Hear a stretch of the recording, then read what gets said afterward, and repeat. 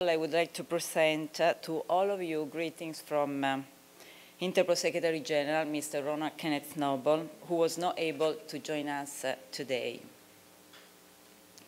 As his Director of Cabinet and Chief of Staff for the last 13 years, I owe him all my respect. That's why I would like to start with a quote from him. "Security is not expensive. It's priceless. It is not just a slogan, it is a way of life." Actually, every day, citizens from across the globe rely on critical infrastructures for the water, energy, rail, ground, and transportation, as well as internet. What most of us don't realize is that each and every one of us has a part to play in protecting these vital infrastructures. The Turn Back Right campaign has been created for this very purpose. It is about raising public awareness to such threats to our infrastructures and how to make communities more resilient to these threats. I do believe that these threats can be overcome both by those of us who are professional and those of us who are ordinary citizens, also through raised awareness. I have some questions. Do the majority of people who are not professionals know what weapons of mass destruction are or mean?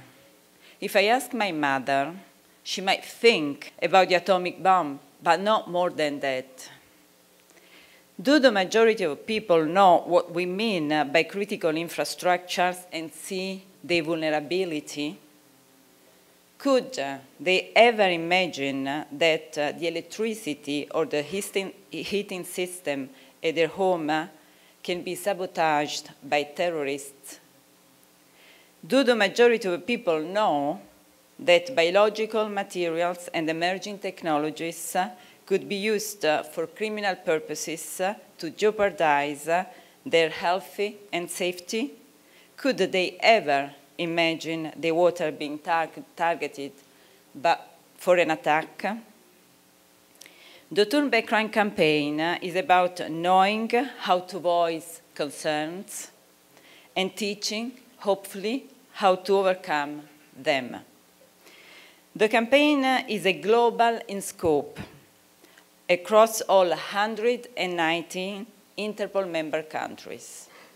The campaign that exists for the purpose of creating awareness, generating engagement, encouraging action. The campaign targets the general public, businesses, and governments. At the heart of the Turn Back campaign, there are three core beliefs: to speak a universal language so that people understand the threats of modern-day crime, to motivate the public to play a role in turning back crime, and to break down the barriers to facilitate multidisciplinary cooperation among all sectors of society. Putting these three beliefs into action requires a new approach. This is why the Turn Back Crime campaign asks law enforcement, businesses, asks our communities, asks our families, and asks all of us to think new ways to prevent and fight all types of criminal threats by changing the way we think, behave, and by working together. The campaign tried to ask some questions, like, for example, how can we change our shopping habits to avoid buying counterfeit goods which feed organized crime and possibly terrorism? What should I look for and how can I report suspicious behavior that could suggest a potential threat in a high-impact area such as airports, sports venues, or shopping malls. These are all examples of raising situational awareness which can make the difference between being a survivor or being a victim. My experience as a senior Italian, but also international police officer has trained me to detect risks and threats. Like me, and better than me, many of the law enforcement officers in this room know that certain kinds of activity can be reason for suspicion. But does the general public do business know how to do this? As with all crime, the public has also a role to play in fighting terrorism and in protecting their own towns, cities, and nations. But citizens are not necessarily aware of how terrorist acts or criminal activities are perpetrated and, moreover, funded. We therefore ask the public to remain vigilant and to report anything suspicious. We want citizens and businesses to avoid getting involved in criminal activities where the links to organized crime are not immediately obvious. People selling counterfeit goods from the back of a van could easily be raising funds for a terrorist attack. We learned that situational awareness can, has, and will save lives, integrity, money, and also heartache. However, it is not only about informing and educating society, it is also about generating engagement, encouraging action, giving to these stakeholders a role, a voice. Do you remember the street vendor who sounded the alarm in the failed May 2010 Times Square bombing plot? Do you remember the retail clerk who, in 2007, tipped the FBI to a plot to attack for Dix and saved many lives? We saw a presentation yesterday on this case. Do you remember the spectators who helped the FBI to identify the perpetrators of the Boston Marathon bombing through their photos? Turn-back crime provides the necessary channels to empower people to help law enforcement ensure public security.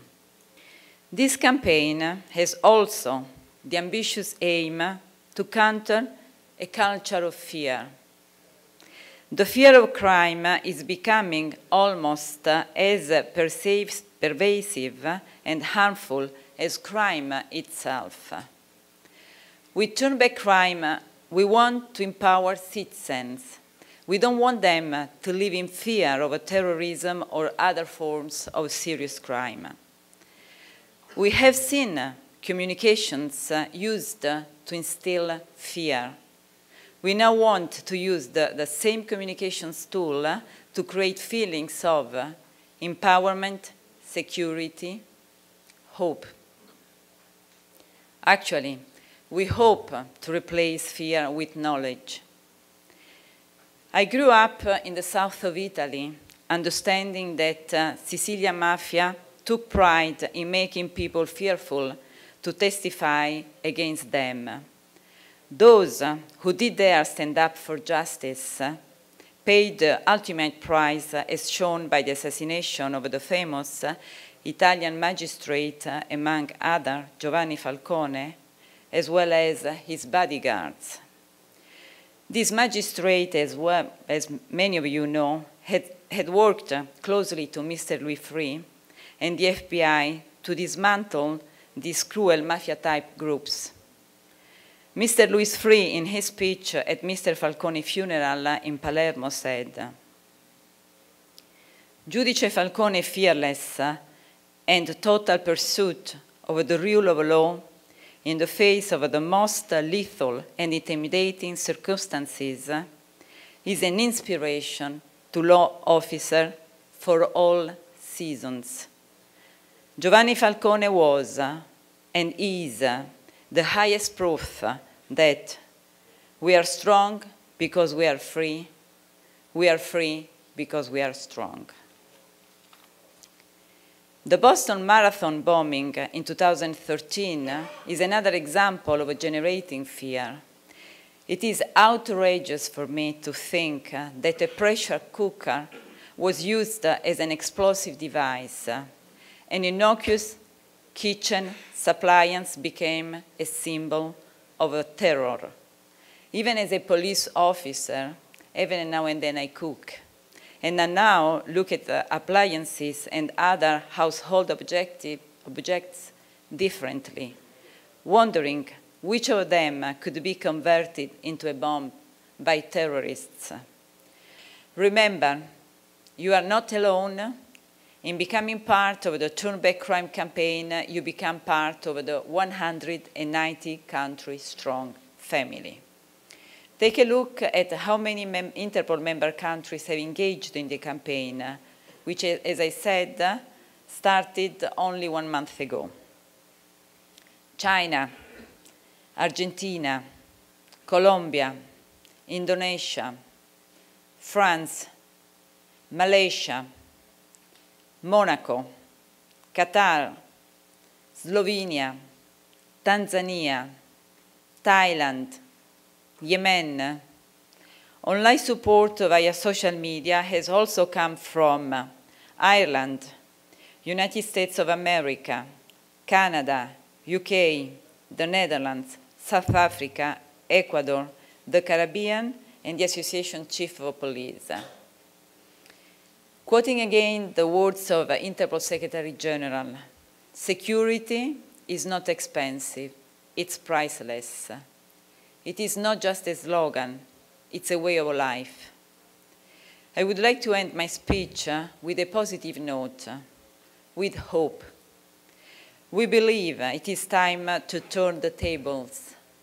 We believe it is time to turn back crime altogether. Thank you for your attention.